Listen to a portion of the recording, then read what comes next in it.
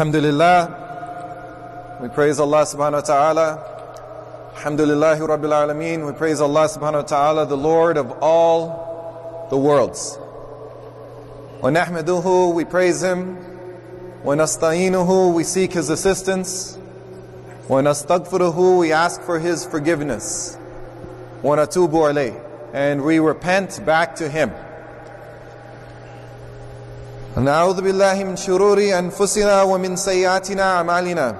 We seek refuge in Allah from the evil of our own souls and our own bad deeds.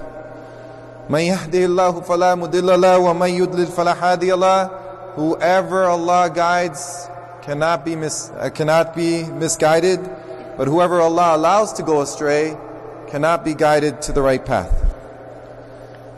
We bear witness, and we should all bear witness, Ashhadu an la ilaha illallah, Ashhadu anna Muhammadan abduhu rasuluh, that Muhammad sallallahu alaihi wasallam is the messenger and servant, that no one is worthy of worship except for Allah. Allah subhanahu wa ta'ala says in the Quran, A'udhu billahi minash shaitanir rajim, Bismillahir Rahmanir Rahim, Ya ayyuhalladhina amanu tuqallahu haqqa tuqatihi, wa la tamutunna illa wa antum muslimun. O you who believed, keep Allah in your mind, as you should always keep Him in your mind. And do not die as other than Muslims. Allah subhanahu wa ta'ala further reminds us in the Quran when He says, A'udhu billahi minash shaitanir rajim, Ya ayyuhalladhina amanu taqullaha wa qulu qawlan sadida. O you who have believed, keep your duty to Allah and fear Him and always speak the truth. Now, if we do this, then what does Allah promise us? Because this is a deal. This is a bargain. Allah subhanahu wa ta'ala promises us, يُصْلِحْ لَكُمْ أَعْمَالَكُمْ وَيَغْفِرْ لَكُمْ ذُنُوبَكُمْ وَمَنْ يُطِيعِ اللَّهَ وَرَسُولَهُ فَقَدْ فَازَ فَوْزًا عَظِيمًا. That He will direct you to good and righteous deeds and forgive you your sins. And whoever obeys Allah and the Messenger, they are the ones who have achieved a great success. Today I wanted to talk about a verse in the Quran.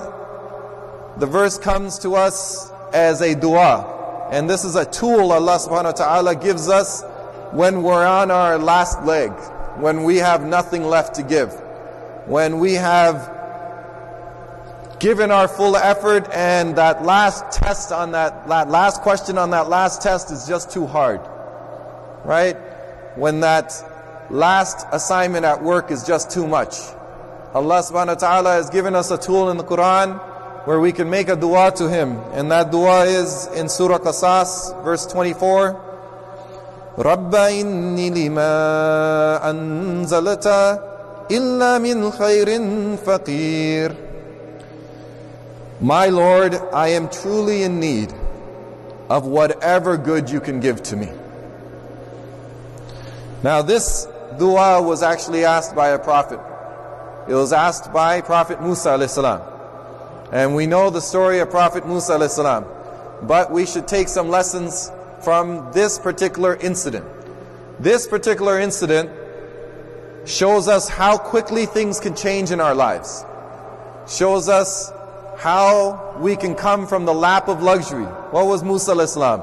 He was the prince of Egypt, right? He was the adopted son of Pharaoh.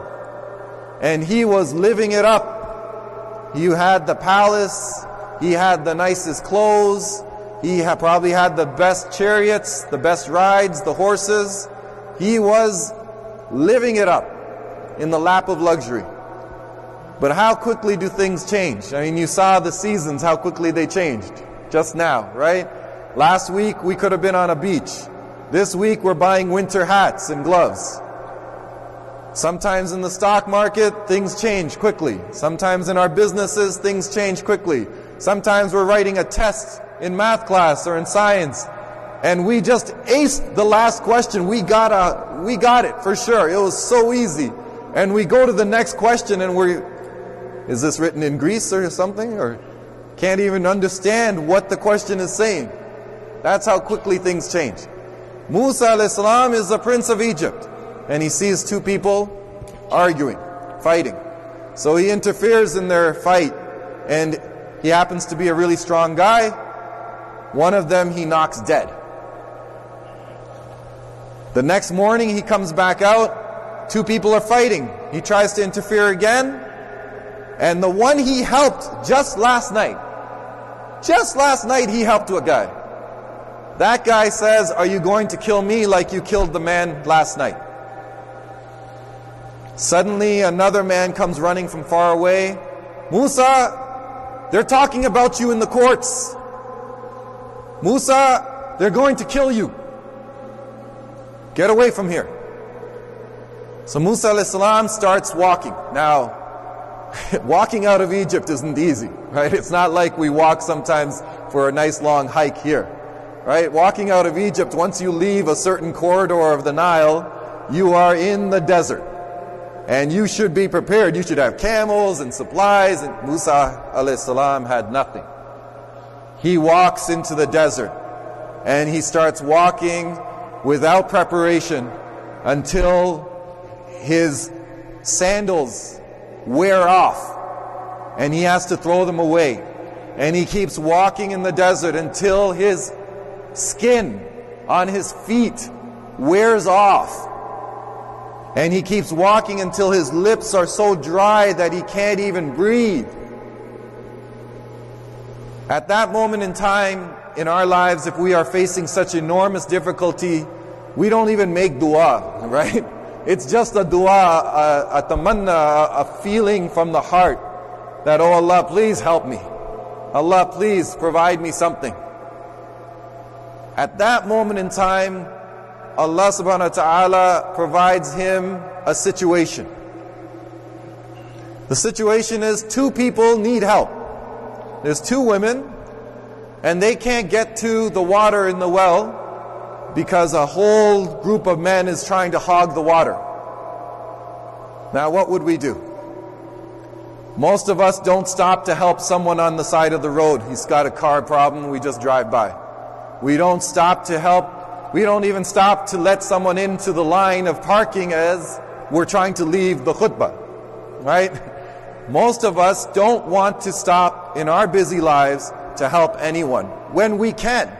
Forget about when we can't. Musa alayhi salam is at the last tip of his energy, and there's these 2 people, but he's a man of initiative. He's not a man that can stand back and watch the world go by. He's not a spectator in the sport. So he jumps in. And when he jumps in, it's not easy. He has to wrestle himself to the front of the line and get the water. And finally he gets the water, he gives it to the 2 women, and then he just goes and crashes on a wall, and he says, "Rabba inni lima anzalta illa min khairin fakir." Oh Allah, I am in need of whatever good you can give to me.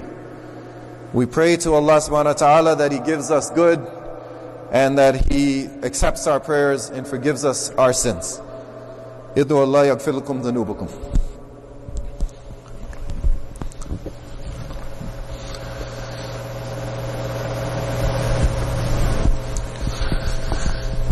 Bismillah ar-Rahman ar-Rahim. Alhamdulillah, we praise Allah subhanahu wa ta'ala, and all praise is for Him. Alhamdulillah Rabbil Alameen. He is the Lord of all the worlds. Wassalatu wassalamu ala Rasul Kareem. And we ask Allah subhanahu wa ta'ala for His peace and blessings upon the Prophet Muhammad sallallahu alaihi wasallam. We're talking about a ayah in the Quran, a single ayah in the Quran. The dua Musa alayhi salam made when he was absolutely exhausted and he had spent his last amount of energy in his effort, and he made the dua, Rabba inni lima anzalta illa min khairin fakir. Oh Allah, I am truly in need of whatever good you can bestow upon me. This is not a dua we should hold back and just use when we're in trouble, right? We could wake up in the morning and say, oh Allah, I'm in need of any good you can give to me this day, right? We can make it in the evening. We can make it if we're having an argument with our spouse, right? This is not just to be used at the end of our rope. But Musa alayhi salam did use it at the end of his rope, and there are some lessons in this that I just want to talk about briefly. First of all, the first lesson is how Allah provides for us. How He answers even the du'as we don't make. Right? Forget about the du'as we make. How Allah answers the du'as we don't even make with our lips, but we have a tamanna, a feeling, a desire in our hearts. We make du'as sometimes thinking that, oh Allah, give me money. And then a doorbell should ring and I should go and answer the door and there should be bags of money sitting in my front door. Oh Allah, make me pious. And instantly I should memorize the entire Quran and I should be on the path and my beard should be growing and that's it, I'm done. But Allah plans for us and He's the best of planners. The feeling Musa a.s. had in his heart, oh Allah, I need some help. And He gives him a situation where there's two people who need more help than Musa a.s. needed. Now if it's us and we don't recognize that situation, then we miss something. Oh Allah, give me money, and the next moment I lose my job. If we don't recognize that maybe Allah made me lose my job so I can go out to get a better job and I can make more money. Right? That's how Allah is answering the dua. Oh Allah, make me pious. And the moment I try to be pious, some situation comes in front of me that is a great opportunity for me to be not pious. But if I just resist, Allah has answered my dua. He's given me taqwa. Right? So Allah is the best of providers. He's the one who decides how to answer even the duas we don't have the power to make with our lips. The next is initiative. Musa a.s. is a man of initiative. And we should be men and women of initiative. Initiative means we don't spectate. We don't watch. We don't wait. We don't just sit back and say someone else will solve that problem. You know, there's a story of Abu Bakr radiallahu anh. Who paid Abu Bakr radiallahu anh to run the Muslim empire? Abu Bakr radiallahu anh becomes Khalifa. The Prophet Muhammad sallallahu alaihi wasallam passes away on Monday. Abu Bakr becomes Khalifa by Tuesday. By Wednesday, everyone has sworn allegiance to him. Thursday morning, Abu Bakr radiallahu anh is in the marketplace and he's buying and selling goods. Umar radiallahu anh comes to him, says, what are you doing? Says, I have to feed my family. I'm buying and selling goods. Umar radiallahu anh takes him from his hand. Now who's the Khalifa here? Abu Bakr is Khalifa. He's in charge. Umar radiallahu anh takes him from his hand and pulls him and says, come with me. They go in front of Ali radiallahu anh. And he says, Umar says, we need to pay him. This is serious work. Islamic work is not a joke. It's not for only the volunteers. It's good if volunteers do it, but people need to be paid to do good Islamic work. We need professionals. If we are expecting an Abu Bakr to lead us, we need to pay an Abu Bakr. So they decide on a salary. What was it? Just small stuff? 300 dinars, which at that time was a lot of money for the year.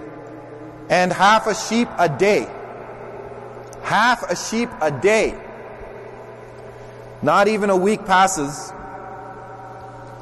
Umar goes to the masjid. There's two women arguing about something. He's like, why are you here? We're waiting for the Khalifa. Umar looks around. There's no Khalifa. Umar radiallahu anh goes to the marketplace. Abu Bakr's in the marketplace. He's buying and selling. Now, what are you doing? What you're paying me is not enough. Umar radiallahu anh takes him from his hand. Says, come with me. They go in front of Ali and they increase his wage and they give him a full sheep a day. Now you might be wondering, why a full sheep a day? Well, who eats a full sheep a day? Abu Bakr radiallahu anh, at that time, there was no salads. There wasn't a whole lot of rice and bread that they would eat with their meals. There wasn't fridge, right? There was no refrigerators that you would just store leftovers from last night. You had large families and you had a lot of guests. But the point here is not how much was given, but the fact that they were ready to give the professional, the most experienced, the best person for the job, they were ready to give him what he deserves in payment so that he could do his job. We are struggling now as a Muslim community because we don't even develop professionals, and professionals don't go into any field of Islamic work because they know there's no money in it to begin with. How are they going to feed their families? So if we want the Abu Bakrs radiallahu anh, to be there to lead our communities, we need to be ready as a community to sacrifice the money to pay for those Abu Bakrs. And the real point here was initiative. Umar radiallahu anh didn't say, oh, you're in the marketplace, you have to feed your family. All right, I got to feed mine, let me go along my way. Right? Umar radiallahu anh is not the Khalifa, but he's the one taking the Khalifa to make this decision. Right? Initiative. Musa alayhi salam could have let the people fight, but he wanted to get involved to stop them. Right? Musa alayhi salam could have let the ladies go without water. There was nothing pressuring him. He himself was in need. But no, he got involved. And we need to get involved. And the last point is persistence. Persistence is a quality that you have to develop. It doesn't just come naturally. Right? Sometimes you try to do something. Musa alayhi salam stands up to try to help the women. It's not like the men just left the well. No, they fought him. But he needed to be persistent to succeed. It is a quality of Muslims. There's other parts in the Quran where Allah subhanahu wa ta'ala says, outdo them in persistence, in patience, in sabr. And if you look at our history, we are a nation of persistence. The proof of that is, where are the Mongols? You know those powerful Mongols that swept across Central Asia and destroyed the entire eastern part of the Muslim Empire. They almost made it to Jerusalem. But where are they now? Where is their sky god that they used to worship? Is that what they worship in Samarkand and Bukhara even today? No. The persistence of the Muslims came back and we won again. Where are the Crusaders? The Crusaders came and ravaged Jerusalem, Syria. They ravaged all of that land. And today, a handful of them over about 60 years have poured trillions of dollars into Palestine to try to just hang on to a land that's less than 9 miles in one part. I mean, if I was a Zionist, I'd be very disappointed that after 60 years and trillions of dollars, all I can hang on to is less than 9 miles. And even in that 9 miles, I'm worried. That would be a huge failure on my part. Not a success. Where are the British? They took over India, destroyed it, destroyed our teachers. In one narration, they said 50,000 teachers of Delhi were launched from cannons and killed.